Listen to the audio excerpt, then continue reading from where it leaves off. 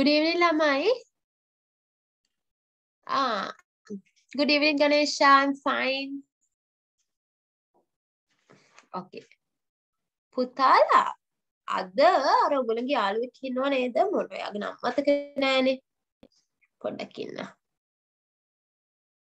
සෙනුරි සත්සරණි ඔයගොල්ලන්ගේ යාළුවෙක් ඉන්නවනේ සෙනුරි සත්සරණි කියලා දන්නව නේද අපේ පන්තියෙන්නේ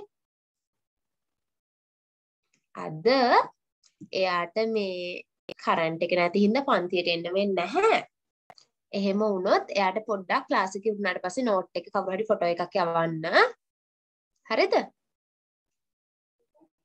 Okay.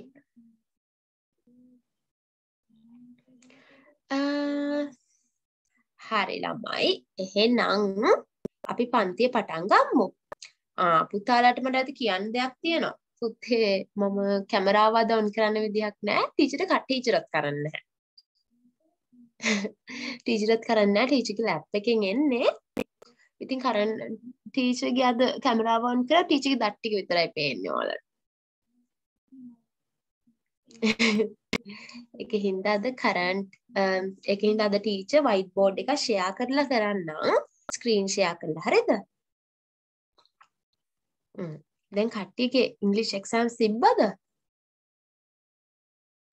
ඔව් ටීචර් නෑ ටීචර් අම නැද්ද නෑ ටීචර් අපිට මාර්තු වල දෙන්නේ තිබ්බ ටීචර් මාර්තු වල තියෙනවා කියලා කිව්වේ නෑ ටීචර් තාම කිව්වේ නෑ තියෙනවා කියලා හරි අපි බලමු කොහොමද ඔයගොල්ලෝගේ එක්සෑම් එක ලඟ වෙද්දී අපි papers කරලා තියමු ලෙක්සිකාගේ තියලානේ 95 marks very good හරි මම ඔයාලට කිව්ව නේද ළමයි හැම සතියෙම අපි අන්තිම සතිය හැම මාසෙම අන්තිම සතිය papers වලට යොදාගමු හරිද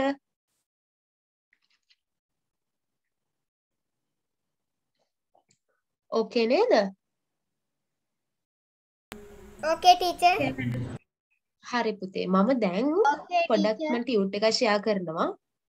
ඔයගොල්ලන්ට 7 වසර දැනුමෙන් ලියන්න පුළුවන් ටියුට් එක මේ ටියුට් එක කරලා අපි ඊට පස්සේ පාඩම දෙමු. කරන්න බලන්න මේ ටියුට් එක. පළවෙනි ප්‍රශ්නේ කරන්න හැමෝම. මැඩම් ඕකේ දා කරා. මේ ප්‍රශ්නේ අපි පේපර් එක කරා කලින්. හැබැයි මේවා විතරක් නෙමෙයි. තව ඒවා තියෙනවනේ මේ. ටීචර් මැච් පේපර් එක කරාද?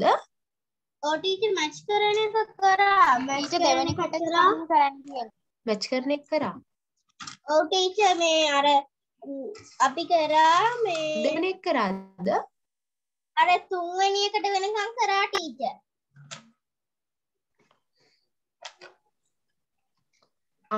ඔක්කොම ටික කරලා කියන්නේ අපි නේද? ඔව් හරි එහෙනම්. දෙවෙනි එකත් කරා. එහෙනම් ළමයි මෙත්මිගේ ලකුණු 80ක් තියෙනවලු. very good. හරි. අපි එහෙනම් ටෙක්ස්ට් බුක් එකට එමු. මම දැන් ටෙක්ස්ට් බුක් එක ෂෙයා කරන්නම්. හා ටීචර්. ඔයගොල්ලන්ට කරන් තියෙනවද? ඔව් ටීචර් ටීචර් අපිටත් ගියාද මේ ආවා. අපිටත් ගියා ටීචර් දැන් ආවේ මට ගියේ දැන් විනාඩි 10කට විතර කලින්. ඒකට ඉතින් තව පැයක් විතර නෑ නේ. කවුද දන්නේ නැහැ ටීචර් සෙනුරි කියලා එක්කෙනෙක් කවුද දන්නේ නැහැ ටීචර් සෙනුරි කියලා එක්කෙනෙක් මගෙන් මේ අද ඉංග්‍රීසි පන්තියට එන්න බැරි වෙනවා කියලා නෝට් ටික ඉල්ලලා තිබ්බා ටීචර් කවුද පුතේ නම? සෙනුරි කියලා සෙතුමිද? සෙනුරි ඔව් ඔව් සෙනුරි මටත් මැසේජ් එකක් දැම්මා. මේ පුතේ සෙනුරි මේ මට මැසේජ් එකක් දාලා තිබ්බා. එයා අපේ පන්තියේ ඉන්න එක්කෙනෙක්නේ. එයාට අද පන්තියට එන්න වෙන්නේ නැහැලු. ඉතින් කවුරු හරි එයාට නෝට් එක දෙන්න. එයා ටීචර්ගෙන් ඉල්ලලා තිබ්බා. ටීචර් ගාව ඉතින් නෝට් නැහැනේ. ඔයාලගේ පොත්වලනේ ලියාගන්නේ. කවුරු හරි උදව්වක් කරන්න පුළුවන් නම් එයාට. හරිද?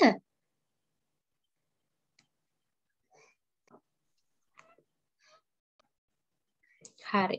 අපි එහෙනම් පොත ෂෙයා කරමු. ඊට කලින් මට කියන්න අද පන්තියට අලුතෙන් සහභාගී වෙන අය ඉන්නවද?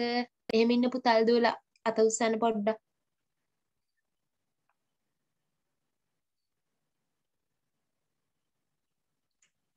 හරි.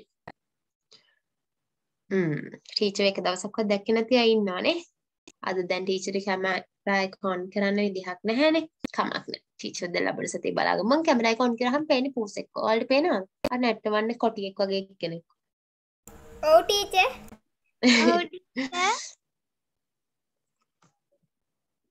ඔව් අනේ අද කරන්නේ නැහනේ ඒකයි. හරි. අපි අද පාඩමට යමු. අද අපි මොකද්ද? එහෙම පූසෙක් නැට වඩනවා එකක් පේන්නේ. අනේ මන්දා. කැමරා එක වැඩ නැති හින්දා ඒක පේන්නේ. පොඩ්ඩක් ඉන්න. හරි ඔන්න අද පාඩම් පටන් ගමු. හැමෝම ගාව පොත් තියනවද පුතේ? නෑ ටීචර්. ඔව් ටීචර් තියෙනවා. පොත් ගෲප් එකට දැම්ම නේද පුතාලා? හරි. පොත් ගෲප් එකට දැම්මට පස්සේ ඒක තියාගන්න කොහොමද ලැබෙන මාස වලට පොත් හම්බ වෙන්නේද? ඔව් ටීචර්. හරි. අපි බලමු. ඔන්න activity 2.1. ඔව් අපි බලමු. හරි. ඔන්න මේ පාඩම අපි බලමු කවුරු ගැනද තියෙන්නේ කියලා. ඔන්න. හැමෝම බලමු winged friends. winged friends. කවුද මේ winged friends ලා කියන්නේ?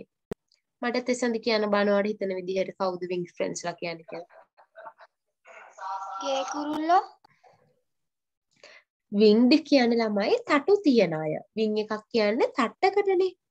එතකොට අර පිහාටු තියෙන friends කියන්නේ යාළුවෝ. ඔන්න පිහාටු තියෙන යාළුවෝ ගැන තමයි අපි මේ පාඩමේ ඉගෙන ගන්න හදන්නේ. මට කියන්න තේරුණාද හැමෝටම එක? ඔව් ටීචර්. හරි. හරි. ඔන්න දැන් සද්දනක රහන් ඉන්න ඕනේ. ඊට පස්සේ අපි බලමු.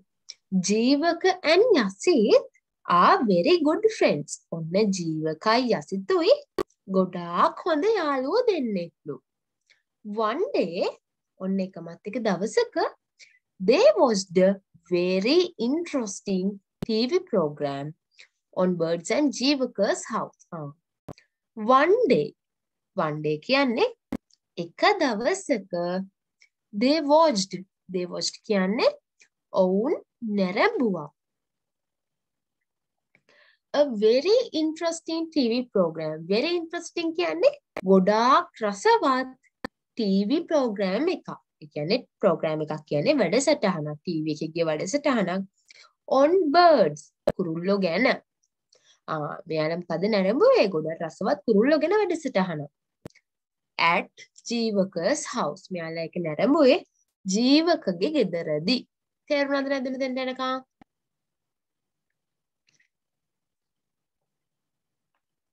හරි. දැන් මේකේ තියෙන්නේ යසිතුයි ජීවකයි අතර ඇති වෙන දෙබස. හරි. image or unmute කරන්න පුළුවන්ද බලන්න?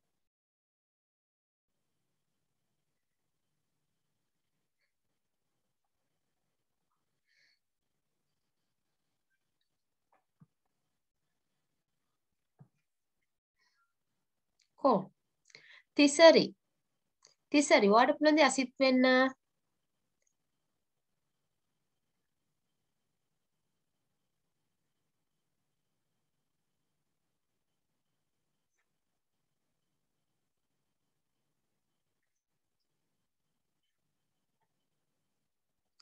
unmute වෙලා නැහැනේ තිසරි. ටීචර්. ඔයාලට පුළුවන්ද යසිත් වෙන්න? හා ටීචර්. හරි. පුතේ කල්හාරි අපි දැන්ට ලියාගන්න මොකද දුන්නේ නැහැ. දැනුයි අපි පාඩම පටන් ගන්නේ. හරිද? තේරුම් ටික ආයේ කියන්නකො ටීචර් මේ මම දැන් ජොයින් උනේ. තේරුම් ටික. හැබැයි වෙලාවට ජොයින් වෙන්න ඕනේ ආයෙ නම්. හා ටීචර්. හරි. මේ පොඩ්ඩක් සික්කලා ටීචර් එකයි. winged friends. winged කියන්නේ පිහාටු තියෙන. ඔන්න පිහාටු තියෙන යාළුවෝ ගැන තමයි අපි මේ පාඩමෙන් ඉගෙන ගන්න හදන්නේ. ඔන්න බලන්න. Jivaka and යසිත් are very good friends. ජීවකයි යසිතුයි ගොඩාක් හොඳ යාළුවෝ දෙන්නෙක්. One day එක දවසක් they ඔවුන් watched කියන්නේ නැරඹුවා a very interesting ගොඩාක් රසවත් TV program TV වැඩසටහනක් on birds කුරුල්ලෝ ගැන at ජීවක's house ජීවකගේ ගෙදරදී. තේරුණාද? ඔව් ටීචර් ගොඩාක් ස්තුතියි. Imesh, can you unmute now? Imesh දැන් unmute කරන්න පුළුවන් නේද? ටීචර් මම අනිත් එකට කරන්නද? පොඩ්ඩක් ඉන්න. ඉමේෂ් මට පොඩ්ඩක් කියන්නකෝ අපි ඉමේෂ්නේ මුලින්ම දුන්නේ. නැද්ද? හරි. මම කාටද යසිත්ත දුන්නේ? මට ටීචර් තිසරි යසිත්.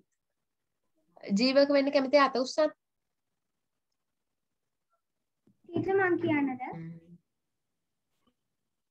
මට අත උස්සන් ඉන්න අයගෙන් පේන එක්කෙනේ මුලින්ම පේන එක්කෙනාට දෙන්නම් ලෙක්ෂිකා. මට මුලින්ම පේන ලෙක්ෂිකාව හරි. තිසරි පටන් ගන්න.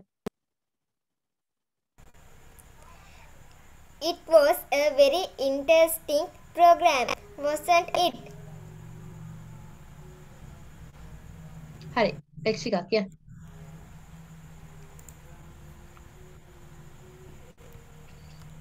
It was indeed. I learned many new things about birds.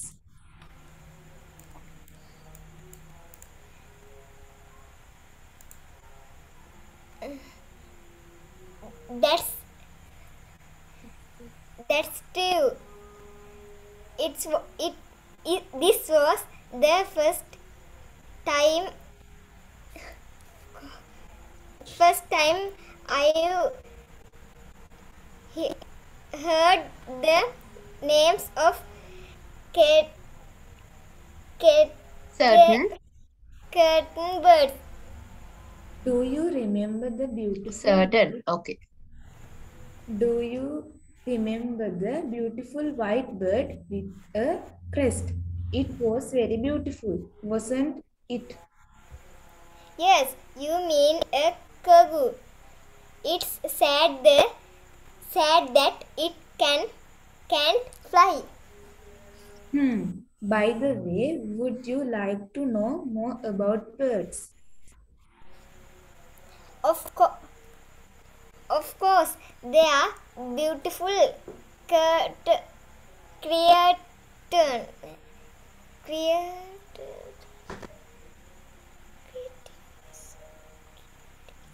creatures.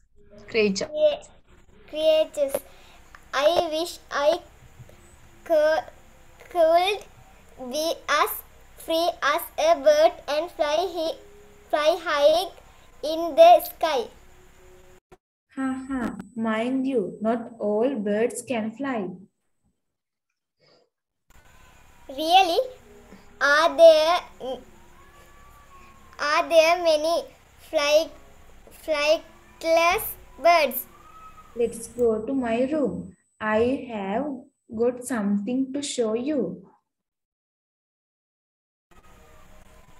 What is it?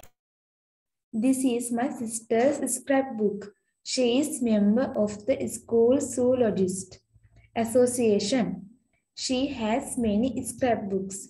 This one's on birds in Sri Lanka, both local and migrant. Wow, it's so beautiful. Yes, she has a lot of other books too. You know Yasit, she wants to become an ornithologist. What? I didn't get it. Well, that is a person who studies about birds. Ah, that's wonderful.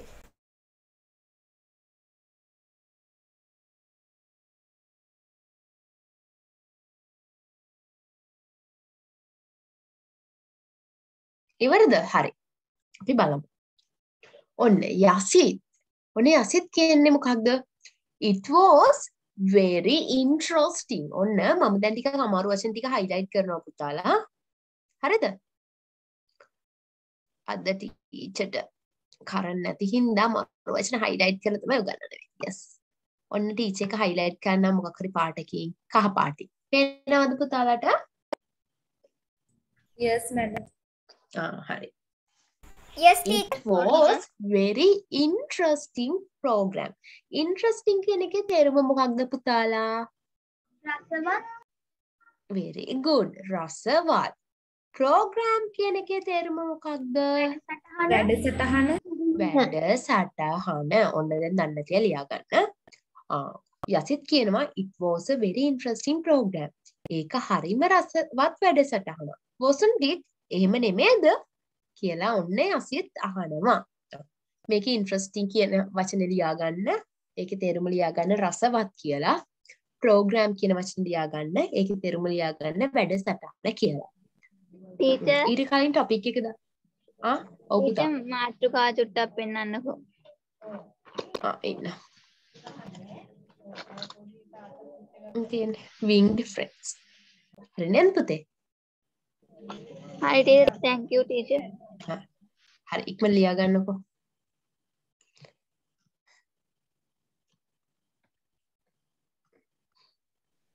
Teacher අලුත් පාඩමක් නේද? ඔව් පුතේ. අලුත් පාඩමක්. පුතාලට තේරුණා නේද උගන්නපු ටික? ඔව් ටීචර්. Yes, teacher. හරි. ඔන්න හරිද වචන ටික ලියාගත්තද? නෑ ටීචර්. ඉක්මනට ලියා ගන්නකෝ. පුතාලට ප්‍රශ්න තියෙනවනේ chat එකේ දාන්න පුළුවන්.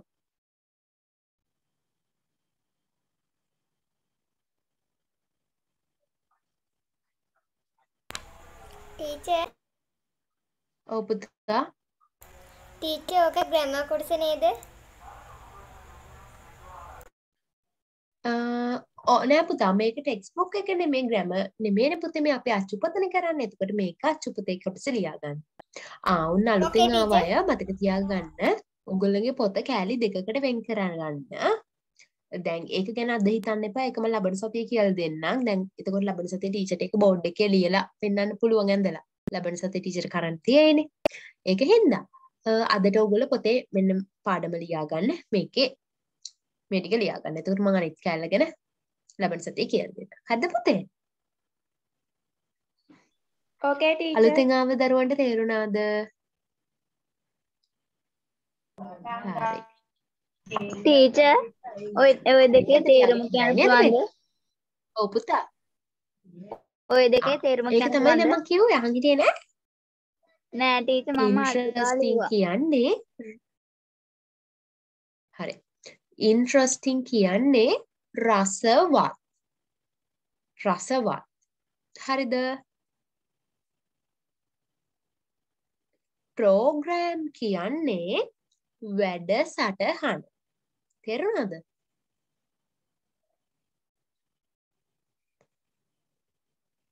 හරි. හරිද පුතාලා අපි ළඟට යන්න? තේරුණා ටීචර්. හරි අපි ඊළඟට යමු. ඔන්න එතකොට ජීවක කියනවා. It was indeed. Indeed. Indeed කියන එකේ තේරුම මොකක්ද? Indeed කියනවා ඇත්ත වශයෙන්ම එහෙම නැත්නම් සත්තකින්ම සැබවින්ම. Indeed කියනවා අපි සැබවින්ම කියන තේරුම. It was indeed. ඇත්තටම සැබවින්ම මේක එහෙමයි. ඔන්න ඊළඟ වචනේ indeed. Indeed කියන්නේ සැබවින්ම. සැබවින්ම. ලියා ගන්න. සැබවින්ම. I learned. Learned කියන්නේ මොකක්ද? ඉගෙන ගන්නවා. ඉගෙන ගන්නවා. ගත්තා. ඉගෙන ගන්නවා. Very good. ඉගෙන ගත්තා. learn කියන්නේ ඉගෙන ගත්තා. I learned many new things. many කියන්නේ ගොඩාක්. new things කියන්නේ අලුත් දේවල්. මම ගොඩාක් අලුත් දේවල් ඉගෙන ගත්තා. about birds. කුරුල්ලෝ ගැන. තේරුණාද නැද්ද? ටීචර් ඔය then කියන්නගේ තේරුම මොකද්ද?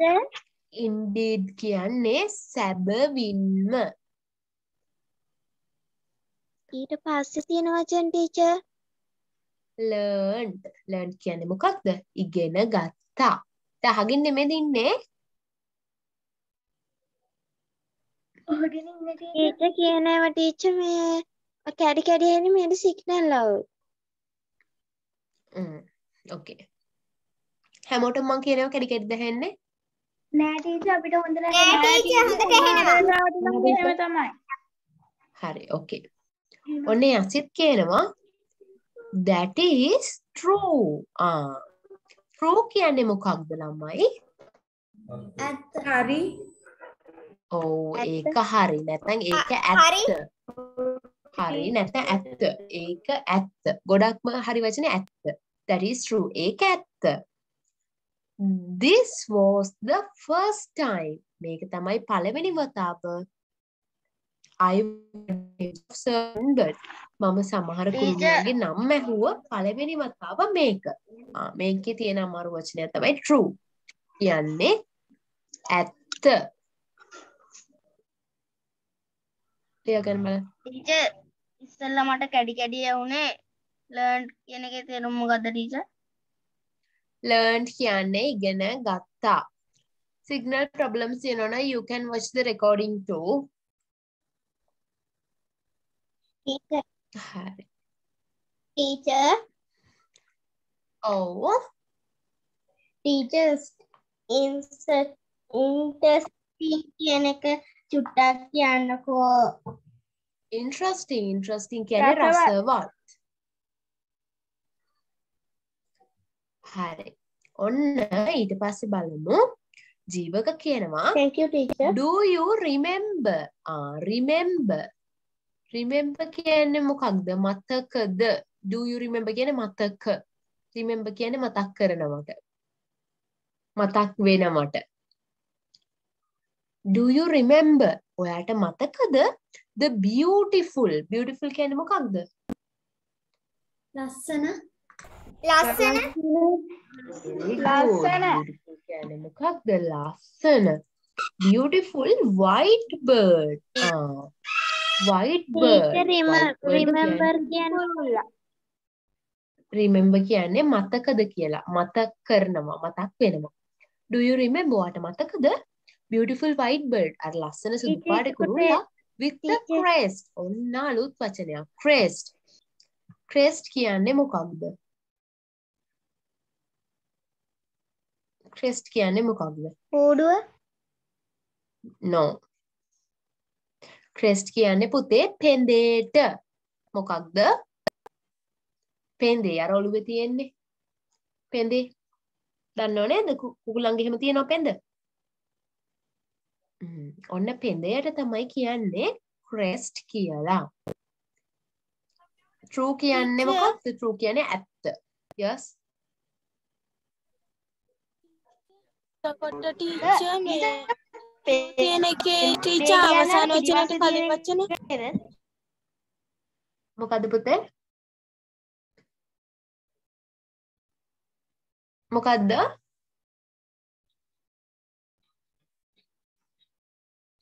මොන එකද පුතා? මට පොඩ්ඩක් chat එකේ දාන්න. එතකොට මට කියලා දෙන්න පුළුවන්. ඔයගොල්ලන්ට අමාරු වචන chat එකේ දාන්න. හරි. It was very beautiful. ඔන්න අහනවා. ඔයාලට මතකද අර සුදු පාට ලස්සන කුරුල්ලව? It was very beautiful. ඌ හරිම ලස්සනයි. wasn't it? එහෙම නෙමෙයිද? කියලා ඔන්න ජීවක අහනවා. then යසෙත් කියනවා yes. oh you mean the cargo? ඔයා අදහස් කරේ කාගු ගැනද?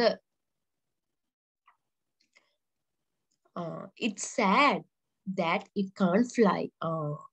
එයාට පියාඹන්න බැරි එක නම් හරිම දුකක් කියලා යසිත් කියනවා. mean කියන්නේ මොකක්ද? mean කියන්නේ තේරුම. mean කියන්නේ තේරුම එහෙම නැත්නම් මෙතන do you mean කියන්නේ අදහස් කරනවා. නැත්නම් noun එකක් නාමපදයක් විදිහට ගත්තොත් තේරුම කියලා ගන්න පුළුවන්. ක්‍රියාපදයක් විදිහට ගත්තොත් අදහස් කරනවා. තේරුණාද පුතේ? ටීචර් මියන් ඒක මේ කතා කරන විදිහ mean මොකක්ද? කියන්නේ අදහස් කරනවා. certain කියන එකේ තේරුම අහලා තියෙනවා කට්ටිය. certain කියන්නේ සමහර. මම එතන හිටපු සමහර කුරුල්ලන්ගේ නම්වත් දැනන් හිටියේ නෑ කියන එක. I don't know the names of certain birds කියලා කියන්නේ. certain සමහර නැත්නම් ඇතැම් සමහර තියෙන්නේ මොකද පුතේ? ටීචර් වචන කොහෙද තියෙන්නේ?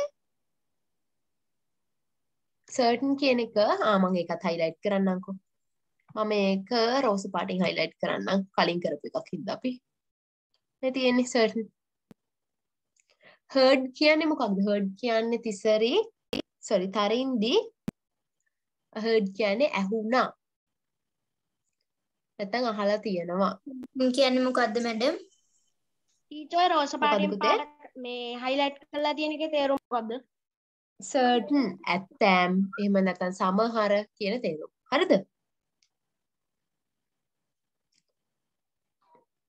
හරිද පුතාලා? හරි ටීචර්. හරි ටීචර්. ඊළඟ බලමු.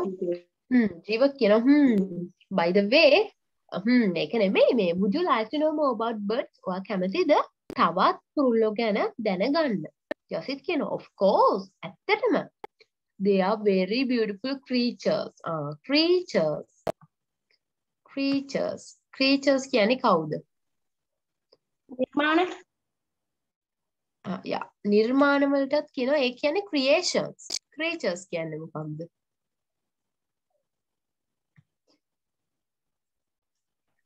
සත්තු ජීවි creature කියන ළමයි අපි ජීවීන් නැත්නම් සත්වයින්. ඒගොල්ලෝ හරිම ලස්සන සත්වයින්. mean කියන එකේ තේරුම මම දැන් මම කිව්වා. අහන් හිටියේ නැද්ද? mean කියන්නේ අදහස් කරනවා. They are beautiful creatures. ඔවුන් ලස්සන සත්වයින් නැත්නම් ලස්සන ජීවීන්. නැත්නම් ප්‍රාණීන්. ඔවුන් ලස්සන ප්‍රාණීන්, සත්වයින්, ජීවීන්. I wish wish කරනවා. මොකද්ද? විශ් කරනවා කියලා ලියන්න කියන්නේ. ටීචර් කියන්නේ මොකද්ද ටීචර්? පුතා මට chat එකේ දාන්න මට ඔයාලා කියන ඒවා මේ හරියට පැහැදිලි නැහැ. ඔයගොල්ලෝ හැමෝම කතා කරන්න ගත්තාම ක්ලාස් එකට ඩිස්ටර්බ් නේ chat එකේ දාලා තියෙන ප්‍රශ්නක් තියෙනවා නම්. ටීචර් mean කියන්නේ අදහස් කරනවා. I wish මම ප්‍රාර්ථනා කරනවා. wish කියන්නේ ප්‍රාර්ථනා කරනවා. I could be as free as a bird and fly high in the sky. මට කුරුල්ලෙක් වගේ නිදහසේ ඉන්න පුළුවන් නම් සහ අහසේ උඩට පියාඹන්න තිබ්බනම් කියලා මම ප්‍රාර්ථනා කරනවා. ලෙක්සික අහන්නේ creatures කියන එකේ කියන්නේ මොකක්ද කියලා. creatures කියන්නේ ප්‍රාණී එහෙම නැත්නම් සත්වයින් එහෙම නැත්නම් ජීවීන් කියන තේරුම. හරිද? හරිද පුතාලා? හරි ටීචර්. ඕකේ. ඔන්න අද අපි කාටුන් එක්කුත් බලන්න ඉන්නේ. listening activity එක්කුත් කරන්න ඉන්නේ. මේකෙන් පස්සේ අපි එක් කරමු. හරිද? හා ටීචර්. ටීචර් ක්‍රියේටිව් කියන එකේ තේරුම මොකද්ද? ජීවක කියනවා haha mind you not all the birds can fly. හැම haha ඔය දන්නේ නැද්ද හැම කුරුල්ලෙටම පියාඹන්න බෑ. යසත් කියනවා really ඇත්තටම are there many flightless. ඔන්නයි වචනයක් ආවා. flightless. මොකද්ද ළමයි මේ flightless කියන්නේ? flightless.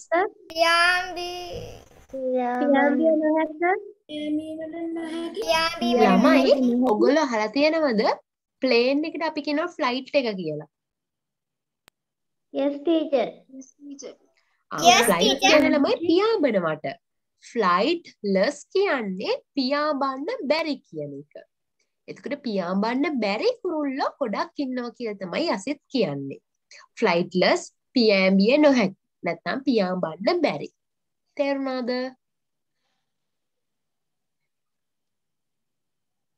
තේරුණා teacher. හරි. ඔන්න ඊට පස්සේ ජීවක කියනවා let's go to my room. මගේ කාමරයට යමු. I've got something to show you. මං ගාව ඔයාට පෙන්වන්න දෙයක් තියෙනවා. Yasit, what is it? මොකක්ද ඒ? This is my sister's scrapbook. ළමයි scrapbook එකක් කියන්නේ ඔය ඔයගොල්ලෝගේ පොඩි කාලේ තියෙන නැති ඔයගොල්ලෝට පින්තූර එහෙම අලවලා පොත් හදනව නේද? ඔය එක දේවල් ගැන. කුරුල්ලෝ ගැන නම් කුරුල්ලෝගේ පින්තූර අලවලා එහෙම පොත් හදන්නේ. අන්න ඒ වගේ දේවල් වලට කියනවා අපි scrapbook එක. ශ්‍රේෂ්ඨ පොතක්. This is my sister's scrapbook. ඔන්න දැන් ඔයාලට මේ වචන ඉස්කෝලේදී පාවිච්චි කරන්න පුළුවන්. මොකක් හරි මේ මගේ කුරුල්ලන්ගේ පොත කියන්නේ නැතුව නැත්තම් මේ මගේ පළතුරු වල තියෙන පොත කියන්නේ නැතුව ඔයාලට කියන්න පුළුවන්. This is my scrapbook කියලා. මේක මගේ scrapbook එක කියලා. This is my sister's scrapbook. මේක මගේ සහෝදරියගේ scrapbook එක. She is a member of the school zoologist association.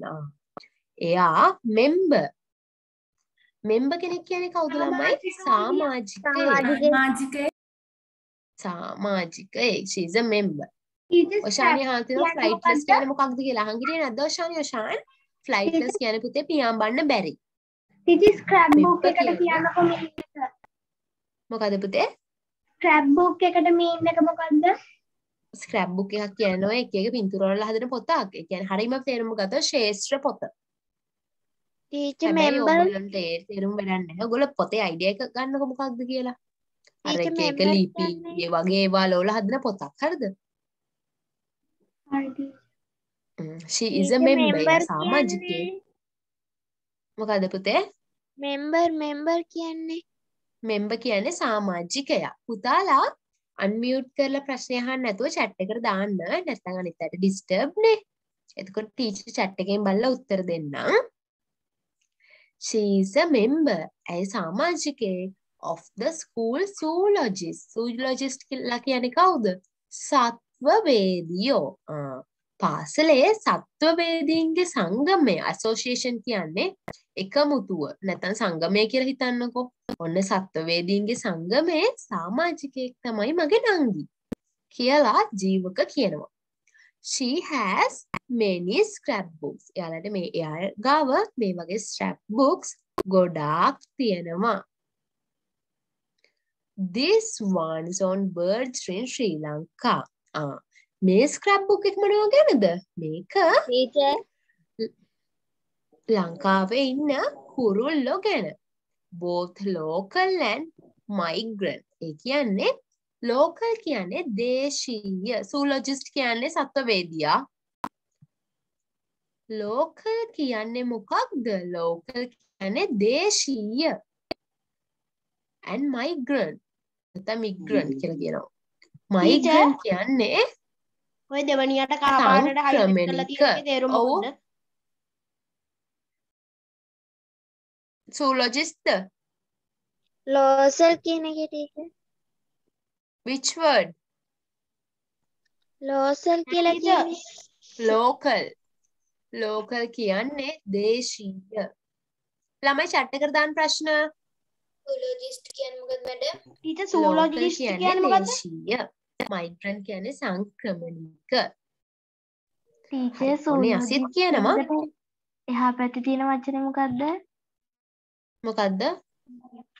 zoologist කියන එකට එහා පැත්තේ තියෙන අර ඒ අකුරෙන් එකක් ඒක මොකද්ද? association කියනවා අපි එකමුතුව.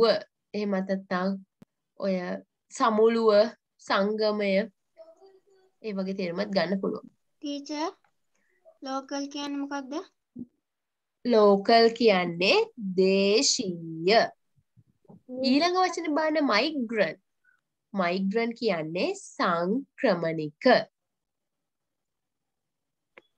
teacher association කියන්නේ නේද? සංක්‍රමණික කියන්නේ සංක්‍රමණික කියන්නේ පුතේ මෙන්න මේ වගේ මම කියලා දෙන්නම් මේක ඉවර වෙලා දසෙත් කියනවා wow it is so beautiful ඒක හරිම ලස්සනයි ගණේෂ zoologist කියන්නේ කවුද සත්ත්වවේදී හරි wow it is so beautiful ළමයි ඔයගොල්ලෝගේ ප්‍රශ්න chat එකට දාලා තියෙන මම මේක ඉවර වෙලා කියලා දෙන්නම් wow it is so beautiful wow ඒක හරිම ලස්සනයි ජීවක කියනවා yes oh she has a lot of other books too එයාට තියෙනවා තව වෙනත් books උත් ගොඩක් පොතුත් ගොඩක් you know Yasit ඔයා දන්නවද Yasit she wants to become an ornithologist ඔන්න අලුත් වචනයක් ආවා ornithologist ඔයා දන්නවද Yasit පක්ෂි විද්‍යාඥයා නේද ඔව් එයාට ඕනේ ornithologist කෙනෙක් වෙන්න ඔන්න Yasit අහනවා what I didn't get it මොකක් මට ඒක තේරුන්නේ නැහැ ජීව කියනවා well හොඳයි that's a person who studies about birds ornithologist කියන්නේ කවුද කුරුල්ලෝ ගැන අධ්‍යයනය කටයුතු කරන පුද්ගලයෙක්ට සරලවම කිව්වොත් පක්ෂි විද්‍යාඥයෙක්ට then Yasit that's wonderful ඒක හරීම පුදුම සහගතයි හරි ඔන්න දැන් මම ඔයාලගේ ප්‍රශ්න වල උත්තර දෙනවා migrant එකේ meaning එක අහලා තියෙනවා ඒකේ තේරුම සංක්‍රමණික කියන එකේ තේරුම මම කියලා දෙන්නම්. පුතාලා දන්නවද? දැන් ඔය සමහර කුරුල්ලෝ ඉන්නවා. ඒගොල්ලෝ සීත කාලෙට එහෙම වෙන රටවල් වලට යනවා. නැත්තම් ගොඩාක් රස්නි කාලය ආවම පියාඹගෙන ඒගොල්ලෝ ඒ යාලට ගැළපෙන දේශගුණේ තියෙන රටවල් වලට යනවා. ඒ කියන්නේ ඒගොල්ලෝ නිකන් අර හරියට travel කරන birdsලා වගේ. අන්න යාලට තමයි අපි කියන්නේ සංක්‍රමණික කුරුල්ලෝ කියලා. English වලින් කිව්වොත් migrant birds migratory birds රෙදි හොරා එහෙමයි සුදු රෙදි හොරා තව කවුද ඒ වගේ හොරා අවිච්චිය ඔව් අන්න ඒ වගේ ඔයගොල්ලෝ දන්නවනේ සංක්‍රමණික කුරුල්ලෝ කියන්නේ එයාලා හරි ටීචර් ඔව් ලෝකල් කියන්නේ ඔව් මොකද්ද පුතේ ටීචර් මයිග්‍රේන්ට් කියන්නේ මොකද්ද migrant කියන එක තමයි මම දැන් කිව්වේ පුතේ සංක්‍රමණික හරිද ලෝකල් කියන්නේ දේශීය ලෝකල් කියන්නේ දේශීය යාලා මේ රටේමයි ornithologist කියන්නේ උත්පලා අහලා තියෙනවා ornithologist කියන එකේ තේරුම ornithologist කෙනෙක් කියන්නේ පක්ෂි විද්‍යාඥයෙක් ඔව් association එකක් කියලා කියන්නේ සමුළුවක් එක එහෙම නැත්නම් කිසියම් හෝ කට්ටියකගේ එකමුතුවකට තේරුණාද ඒ ටර්ම්ස් කියන්නේ මොකක්ද මැඩම් මොකද්ද පුතා creatures කියනවා අපි සත්වයන්ට එහෙම නැත්නම් ප්‍රාණීන්ට හරිද එහෙම නැත්නම් ජීවි ටීචර් අර හරිද පුතාලා zoologist කියන්නේ මොකද්ද මොකද්ද zoologist කියන්නේ ornithologist කියන්නේ සත්වවේදී පක්ෂි වේදියා නැත්නම් පක්ෂීන් ගැන ඉගෙන ගන්න පුද්ගලයා කියලා මතක තියාගන්නකො හරිද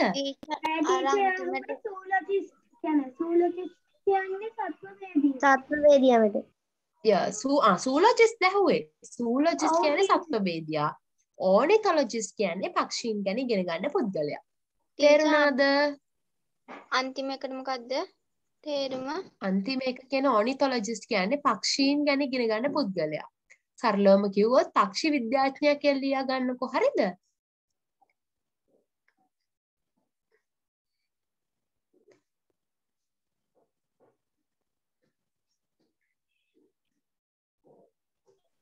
හරි ටීචර් මෙත්මි අහලා තියෙනවා herd HEARD herd කියන්නේ මොකක්ද ඇහුණා නැත්නම් අහලා තියෙනවා හරිද මෙත්මි හරි ළමයි අපි දැන් මේවා ඇසුරෙන් ප්‍රශ්න ටිකකට උත්තර ලියලා ඉමු කට්ටිය රෙඩිද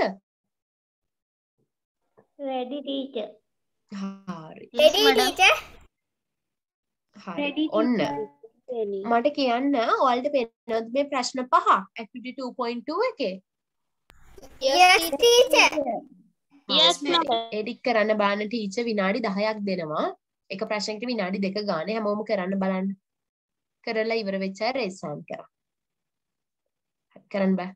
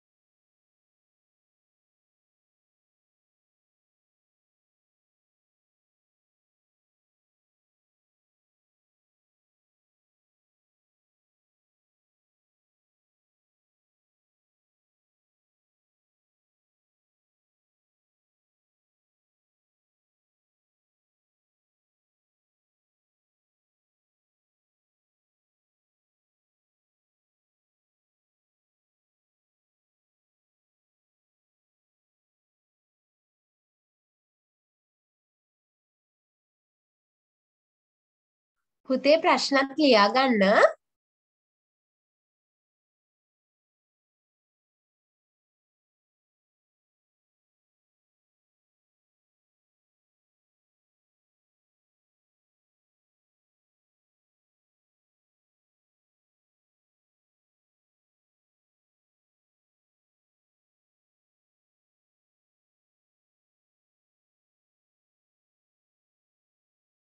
ඔයාලා තේරෙන විදිහට ලියන්න. ඊට පස්සේ අපි බලමු.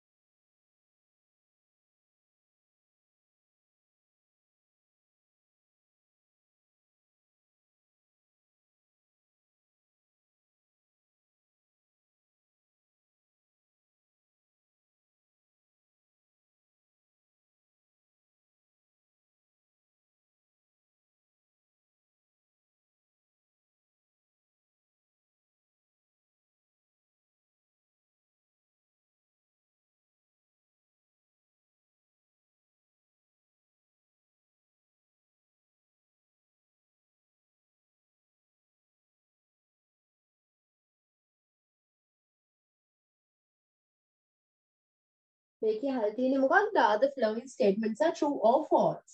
මේ පහත දැක්වෙන ඒවා හරිද වැරදිද කියලා. ඔයාලට තියෙන්නේ හරිද වැරදිද කියලා ලියන්න. true හරි false හරි. හරි නම් true කියලා ලියනවා, වැරදි නම් false කියලා ලියනවා. තේරුණාද දැන්?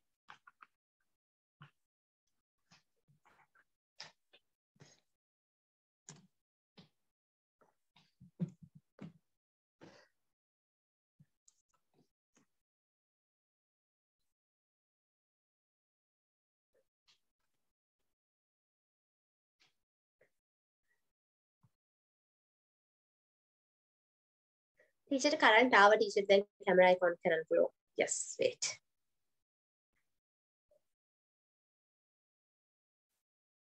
මට ටීචර් පේනවද? පේනව නේද?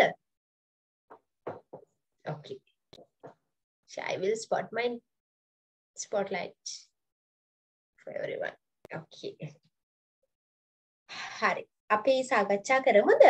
කොබන් කරලා ඉවර වෙයි raise hand කරන්න.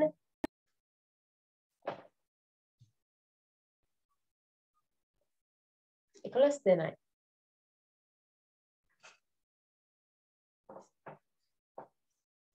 Tarendra then current yeah, the teacher day the Tarendra current yeah. Come on, never that take away lava and Tarendra Mune.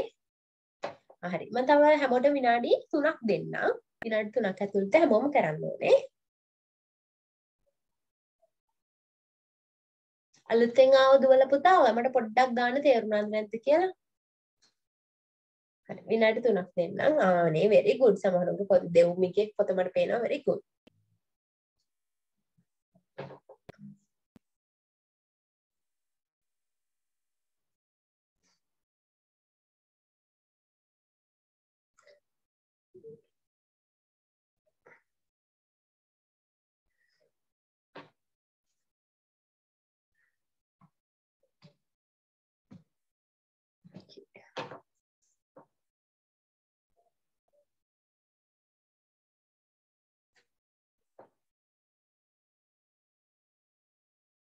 හරි අපි සාකච්ඡා කරමු. ඔන්න අපිට තියෙන්නේ මේකෙන් බලමු.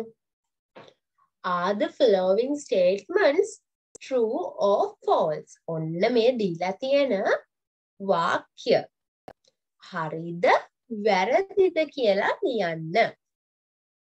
ඔන්න activity 2.2.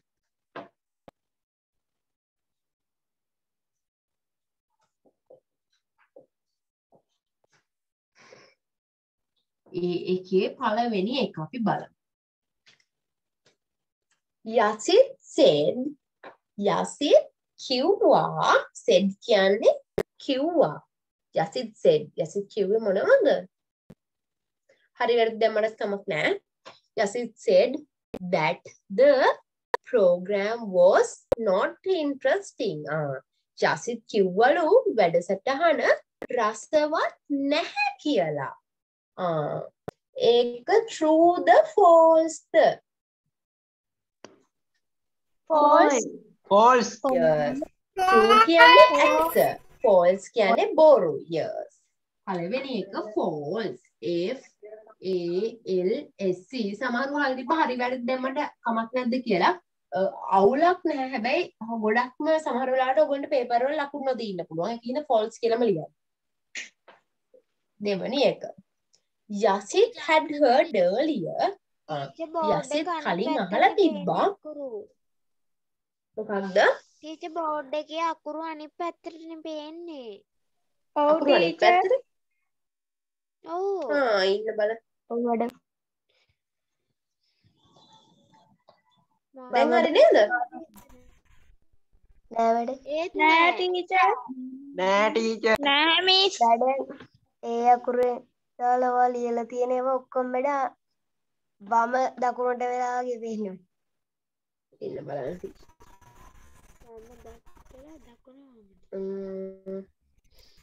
පොඩ්ඩක්. නෑ ටීචර්. ඔයාට හොඳට පේනවද ඒක? ටීචර් අනිත් පැත්තට දෙපැත්ත මාරු වෙලා පේන්නේ. ඔව් ටීචර්. දකුණ වම් වෙලා තියෙන්නේ ටීචර්. ටීචර් ස්ක්‍රීන් මේ වීඩියෝ මිරරින් කරන්න පුළුවන්. දැන් හරිද? Mirror my video වෙලා. නෑ ටීචර්.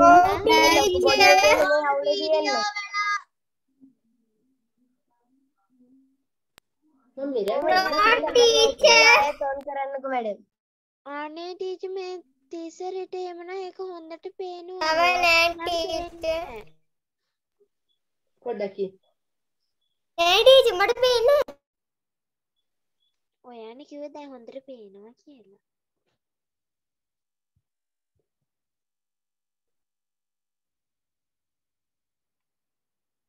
ටීචර් ස්ක්‍රීන් එක දාන්නකො මට අන්තිම වාක්‍ය ලියන්න බැරි වුණා. දැන් ඕකේ නේද?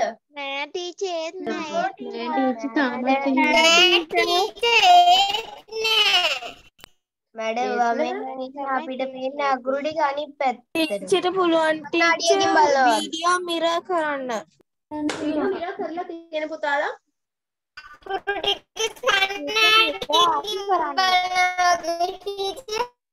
මිරර් එක අයින් කරාම හරි. මිරර් එක අයින් කරා. දැන් හරිද? නෑ ඒත් නෑ ටීචර්. නෑ ටීචර්. ඒත් What's the problem? අපහු teacher teacher මකලා ලියන්නකෝ. මකල් ලිව්වට ඉතින් අකුරු මේ අනිත් පැත්තට මැඩම් අනිත් පැත්තට ලියන්න අකුරු පුළුවන්.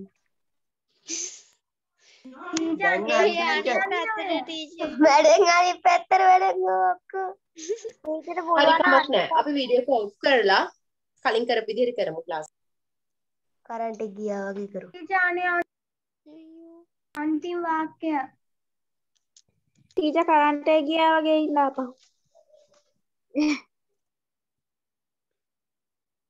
කැමරා ඔෆ් කරන ගානට එක නෑ හොඳේ.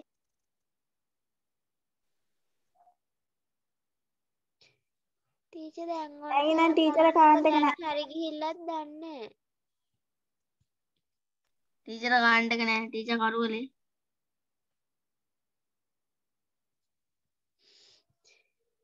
බොරු. ඔව්.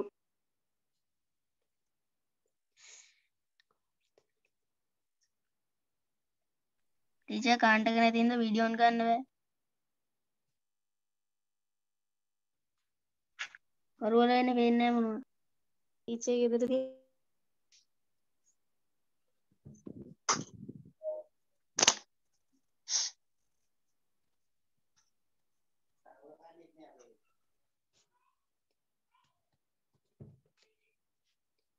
කො ටීචර්.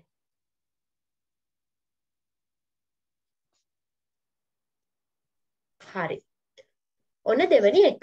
Yasit had heard. ඔන්න යසිත් කලින් අහලා තිබ්බලු the names of all the birds. කුරුල්ල හැමෝගෙම නම්. That were shown in the program. මේ වැඩසටහනේ පෙන්නපු හැම කුරුල්ලගෙම නම් යසිත් කලින් අහලා තිබ්බලු. හරිද වැරදිද ළමයි? false නේ. එයත් සමහර කුරුල්ලගේ නම් දෙනම් හිටියේ නෑ. true නෙමෙයි false නේ. ඔක්කොම කුරුල්ලන්ගේ නම් දෙනම් හිටියද යසිත් නෑනේ. කලින් දෙනම් හිටියේ ටික දෙනෙක්ගේ විතරයි. කුරු අයගේ ගත්තේ වැඩසටහන. හරි. ඔන්න ඊළඟ එක කාගු is a flightless bird. කාගු කියන්නේ පියාඹන්න බැරි කුරුල්ලෙක්. හරිද වැරදිද? ඒක හරි නේද? කාගුට ඇත්තටම පියාඹන්න බැරි. true. හරි. ඒක ජීවක's sister. ඔන්න ජීවකගේ සහෝදරිය is a member of the එයා සමාජිකයෙක්ලු school zoologist association. සත්වවේදීන්ගේ සංගමයේ සමාජිකයෙක්. හරිද? true.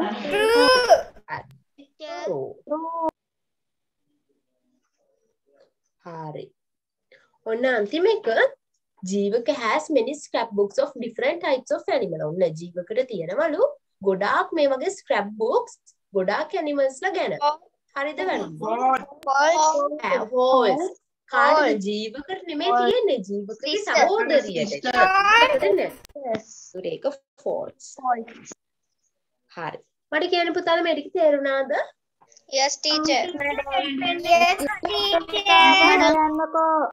yes madam මොකද්ද? රෙඩ් පෙන් එකෙන් හරි වැරදි දාන්නද? ටීචර් ටික ආපහු කියන්නකෝ. දැන් මම බෙල්ලයි. උත්තර ටික මේ දාලා තියෙන පුතා ස්ක්‍රීන් එකේ පේනවද මම රෙකෝඩින් දාලා තියෙනවා. පළවෙනි එක false. හරි දාන්නද? හරි දාගන්න. ඔක්කොම හරි madam very good. දෙවෙනි එක ඒකත් false. කොහොම හරි තුන්වෙනි teacher. එක true. හතරවෙනි එක true. පස්වෙනි එක false. හරි. very good. හරි. දැන් මට කියන්න මේ ටික තේරුණාද ළමයි? Yes, madam. teacher. Yes teacher. Yes, teacher. ඕකේ මම ක්ලියර් කරනවා එහෙනම්. හරි. අපි යමු ඊළඟ කොටසට. හරි. ඔන්න B1 ඒක teacher page view එක front page දාන්නම්කෝ. හරි. ඔන්න දැන් B1 කරන්නයි තියෙන්නේ. ඔයාලට තියෙන්නේ මේ දීලා තියෙන වචනෙට ගැලපෙන තේරුම තෝරලා යා කරන්න. එකපාරක් zoom කරන්නකො teacher. මොකද්ද? තව එකපාරක් zoom කරන්නකො teacher. තව චුට්ටක්. හරි. ඔයාලට තියෙන්නේ මේ word එකට ගැලපෙන තේරුම හොයලා යා කරන එක. ටීචර් ඔයාලට විනාඩි 5ක් දෙනවා. ඒ විනාඩි 5 ඇතුළත කරන්න බලන්න. ඉක්මනට මේක ලියා ගන්න ඕනේ. මුලින්ම මේක පොතේ ලියාගෙන ඊට පස්සේ තමයි යා කරන්නේ. ප්‍රශ්නෙත් ලියා ගන්න ඕනේ.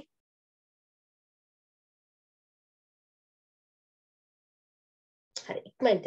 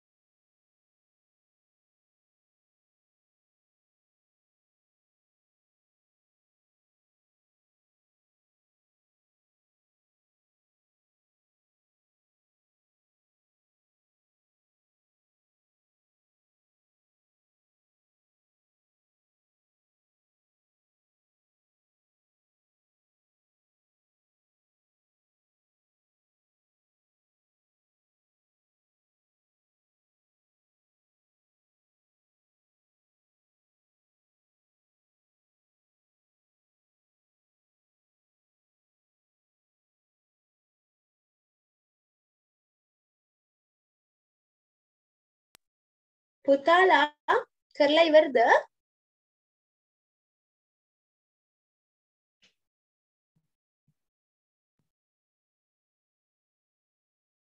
හරිද? වෙලාව ඇති නේද? තාම මතේ වෙලාව ෆිනිෂ් නේ? හරි. මේ ඇති වෙලාව අපි බලමු. ඔන්න බලන්න පුතාලා දීලා තියෙන පළවෙනි වචනේ මොකක්ද? ඒකේ crest කියලා. crest. crest කියන එකේ තේරුම ටීචර් කියලා දුන්නා. මොකද්ද පුතාලා crest කියන එකේ තේරුම කියලා මම කියලා දුන්නේ? පෙඳය. ඔන්න අපි බලමු පෙඳය කියන තේරුම එන්නේ එහා පැත්තේ මොනවද තියෙන්නේ කියලා. පෙඳය තියෙන්නේ කොහෙද? ඔළුවේ. ඔන්න බලන්න තුන්වෙනි එක growth of feathers. අර පිහාටු වල නිකන් අර ඒ වගේ පොඩ්ඩක් වර්ධනයක් at the top of the bird's head. ඔළුවේ කුරුල්ලගේ ඔළුවේ උඩ තියෙන අර පිහාටු වල පුංචි වර්ධනයකට තමයි අපි කියන්නේ පෙඳය කියලා. ඒකට ඒකට ගැලපෙන්නේ 3 කියන එක. තේරුණාද ළමයින්ට? crest මෙන්න මේකට. තේරුණාද? Yes, teacher. තේරුණාද? Yes, madam. Yes, teacher. Teacher දැන් මම ඇඩ් උනේ. ඇයි දැන් ඇඩ් උනේ? වෙලාව කීයද? 8යි 10යි. ක්ලාස් එක පටන් ගන්න කීයද? 7ට. හැම ළමයාම ආයෙ 7 වෙද්දී එන්න ඕනේ. දැන් නෙක්ස්ට් වීක් ඉඳන් නම් ටීචර් මීටින් එක ලොක් කරනවා. 7 වෙද්දී හැමෝම ක්ලාස් එකේ ඉන්න ඕනේ. Okay. Flightless. Flightless කියන්නේ මොකක්ද? යෑඹිය නොහැකි. යෑමීමට නොහැකි. පියෑඹීමට නොහැකි. පියෑඹීමකට නොහැකි. අපි බලමු. 4 වෙනි එක බලන්න. Not able to fly. Able කියන්නේ හැකියාව. Not able කියන්නේ නොහැකියාව. පියෑඹීමට ඇති නොහැකියාවට අපි කියනවා flightless කියලා. පියෑඹිය නොහැකි. මේක. තේරුණාද? Yes, madam. Yes, migrant. Migrant කියලා මම මොකද ළමයි කියන්නේ? සංක්‍රමණිකයි කියන්නේ අර එක රටක ඉඳන් තව රටකට යනවා. මොකක්ද ඒකට ගැලපෙන්නේ? A bird or animal that travel කරනවා regularly from one part of the world to another. ලෝකයේ එක තැනක ඉඳන් තව තැනකට යන අයට අපි කියනවා migrant ලා කියලා. තේරුණාද? Yes, ඒකට ගැලපෙන්නේ 5. ඔන්න දැන් ඇඩුනේ කියලා අනිවාර්යෙන්ම මේක බලන්න රෙකෝඩින් එක. නැත්තම් තේරෙන්නේ නැති වෙයි. ඔන්න. B එක ගහනවා scrap book. scrap book එකක් කියලා කියන්නේ මොකක්ද ළමයි ටීචර්? පින්තූර ගොඩක් එකතු කරලා තියෙන පොතක්. පින්තූර ගොඩක් එකතු කරලා හදපු පොතක් තමයි. ඒ මතද පින්තූර ලිපි ද්‍රව්‍ය එකතු කරලා හදපු පොතක් තමයි scrap book එකක් කියන්නේ. එහා පැත්තෙන් ගැලපෙන මීනින් එක මොන උත්තරේද තියෙන්නේ? A collection of pictures and articles. A collection of pictures and articles. පින්තූර සහ ලිපි ආටිකල් වල එකතුවක් අපි කියනවා ස්ක්‍රැප් බුක් එකක් කියලා. ඔන්න හරි. Ornithologist. Ornithologist කියන්නේ කවුද? පක්ෂි විද්‍යාඥයා. පක්ෂි විද්‍යාඥයා. ඒකට ගැලපෙන්නේ කවුද? මොන එකද? A person who studied about birds. Study about birds.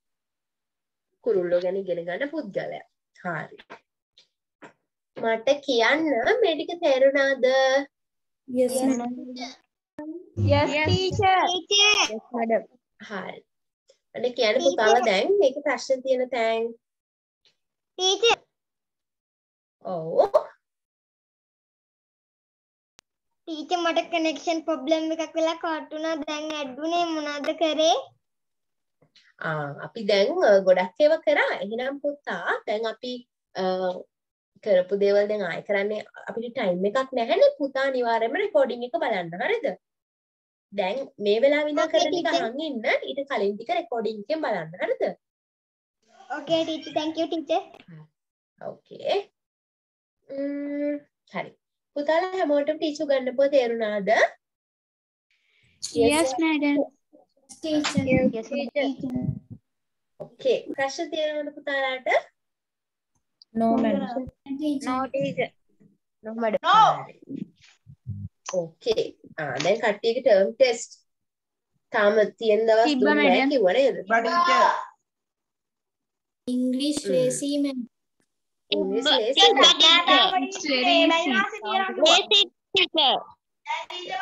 කියනවා කියලා කිව්වේ නෑ ටීචර්. තාම කිව්වේ නැද්ද අපේ මැයි මාර්තු මාස 16 තියෙනවා ටීචර්. අපේ ටීචර් මාර්තු වල තියෙනවා. ඔයාලා අලුත් ග්‍රේඩ් එකට යන්නේ මේ මාර්තු වල නේද මාසේ තාමස. ඕකේ හරි ළමයි ටීචර් ස්ක්‍රීන් එක සුපත් තියන්නකෝ අනේ මොකද්ද තියන්නකෝ ස්ක්‍රීන් එක 1 minute please මට වාක්‍ය දෙකක් ලියා ගන්න බැරි වුණා ටීචර් හරි ඉක්මනට හරි ළමයි දැන් කො බලන්න ටර්ම් ටෙස්ට් තිබ්බද උස්සන් ගොඩක් අය 6 දෙනෙක්ගේ තිබිලානේ හරි ඕකේ ඉක්මනට මේක ලියා ගන්න ඊට පස්සේ අපි කාටුන් එකට යමු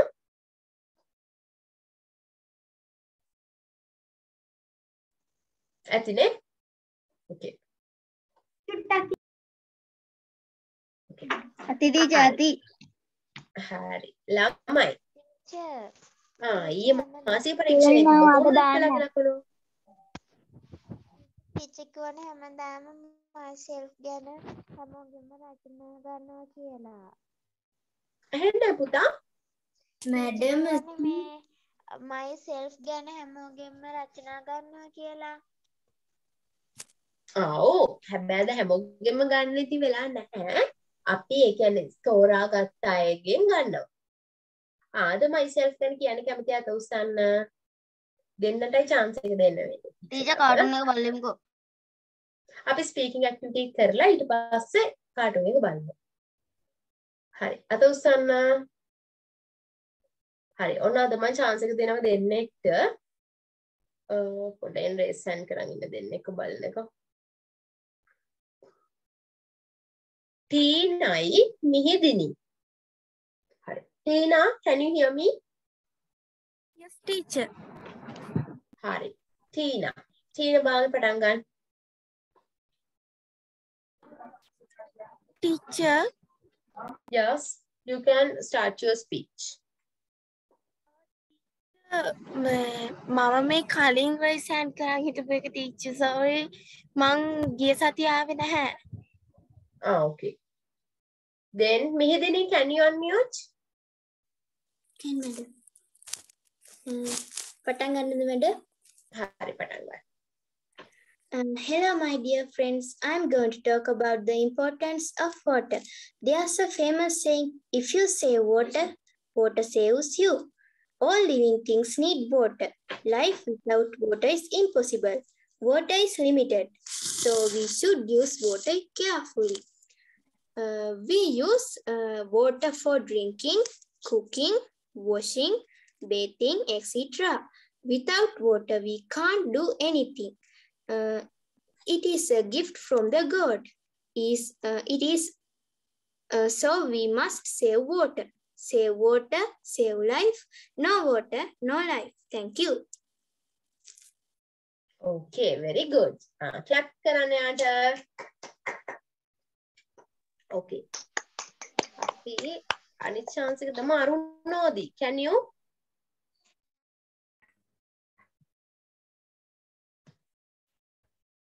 හරි. කියන්න බෑ. Myself. My name is Sarnoni. I am 12 years old. My school is Cinema Bandanayaka Vidyalaya Kalamnu.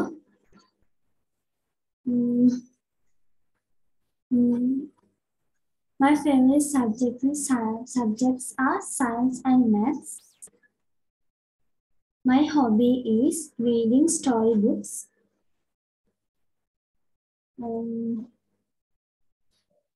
My future ambition is to be a scientist. Thank you. Okay, very good.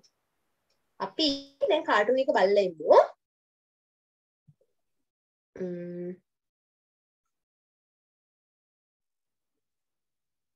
කොහොමද කතන්දරේ තේරුණා? රේස් හෑන්ඩ් කරන්න cartoon එකේ. ඕකේ. ඔන්න අපි එක්කෙනෙක් ගහමු තෙසන්දි.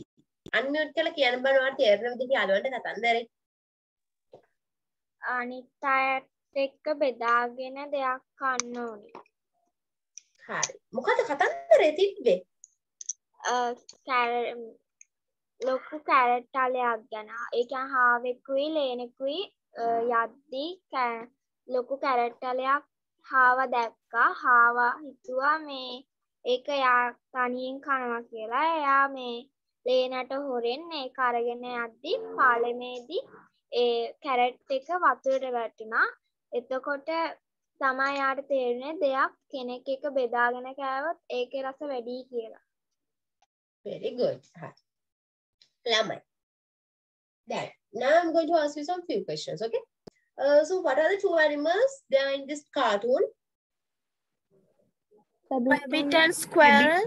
Yes. මම අහුවේ මොකද්ද? කවුද මේ කාටුන් එකේ හිටියේ සත්තු දෙන්න කියලා? Rabbit and the squirrel. Good. Squirrel කියන්නේ කාටද? ලේනට. එනට. Rabbit කියන්නේ කාටද? හාවට. Okay. Then who became very greedy? Rabbit. Greedy කියන්නේ මොකද්ද? පෙරේත. කවුද ගොඩක් පෙරේත උනේ? Rabbit.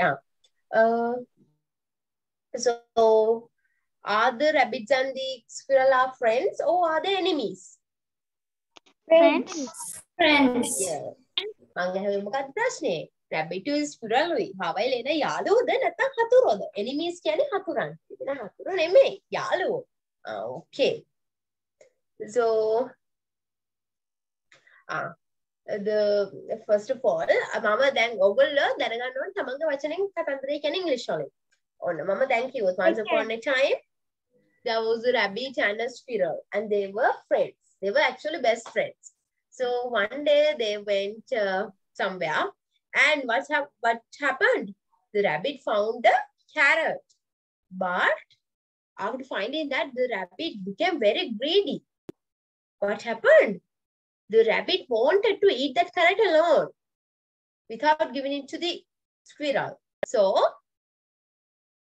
he let the squirrel to go. And he took the rabbit took the carrot and he started to walk along. Then at one place, the rabbit had to cross a bridge. What happened in the bridge was the carrot fell to the river, into the river. Oh, then what happened? The rabbit felt so sad and he thought, I should have shared with the squirrel. So that is the story. Look, I'm doing it. ඔන්න හාවෙකුයි ලේනකුයි හිටියලු යාලා හොඳම යාළුවෝ. ඔන්න දැන් මේ දෙන ගමනක් යද්දී හාවට හම්බ වෙනවා කැරට් තලයක්. ඔන්න හාවට මේක හම්බුනම හාවට හරි පෙරේතකමක් එනවා හිතට. හාව හිතනවා මම මේක තනියෙන් කනවා ලේනට දෙන්නේ නැහැ. එහෙම කියලා යා ලේනට යන්න දෙනවා තනියෙන්. ඔන්න ඊට පස්සේ දැන් හාව කැරට් තලය අරගෙන තනියෙන් යද්දී he had to cross a bridge. එයාට උනාලු පාලමකින් එතර වෙන්න. ඔන්න දැන් මේ හාව පාලමෙන් එතර වෙද්දී මොකද වුනේ? අතර මේ දණ්ඩක් වගේ කියලා අපි හිතමුකෝ. අර කැරට් තලේ ගඟට වැටුණා පාලමේ. එතකොට මොකද වුනේ? කැරට් තලේ ගඟට වැටලා කැරට් තලේ ගහගෙන ගියා. දැන් කැරට් තලේ හාවටත් නැහැ, ලේනටත් නැහැ. දැන් හාවට හරිම දුකයි. He felt so sad. යාට ගොඩක් දුක හිතුණා. ඒ වගේම එයා හිතුවා I should have shared it with the squirrel. මම මේක ලේනත් එක්ක ෂෙයා කරගන්න තිබ්බා කියලා. ඒ වෙලාවෙම මේක ලේනත් එක්ක බෙදාගෙන කෑවනම් කැරට් තලේ නැති වෙනවද?